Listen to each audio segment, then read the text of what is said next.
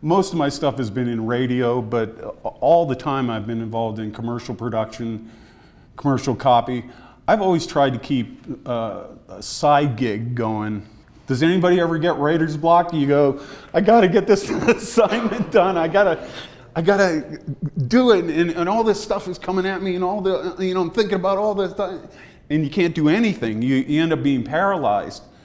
And what I would say is, take all the stuff you know and learn as much as you can, but take that and just put it down in the background. Then you have a canvas up there. There's this big blank canvas that is your ideas and the things that you want to do with that canvas. So start to think of your ideas, and you might borrow from, here's something I learned in the persuasive copywriting class, or here's something I picked up in the VO class, or here's, and you might take parts and pieces from that, but you don't have to do anything. There's no set way of doing it. So to prevent writer's block, see that big open canvas, and you're able to start painting on it with your ideas. So it doesn't, you're not answering to anybody, you're not trying to do anything the way it's supposed to be done. You can go any way you want, and you can use any of the tools that you've learned about in there. You go for all the tools that you have, and then you use those tools appropriately.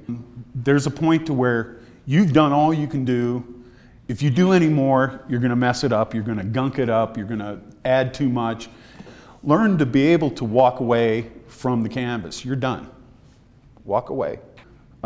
If you're too close to your work, you're not going to be objective about whether yours is good or anybody else is good or whatever. So don't get too close to it. Put your ideas out there.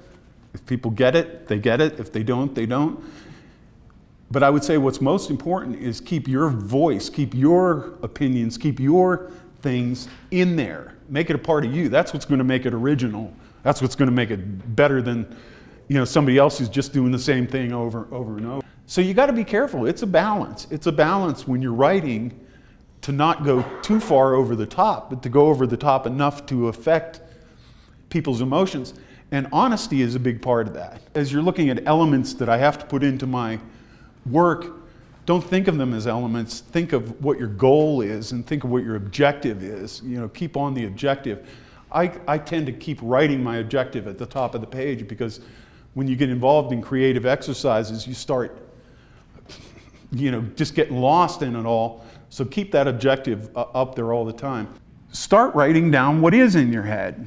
I mean, even if it's gibberish, just don't think about refining the concept.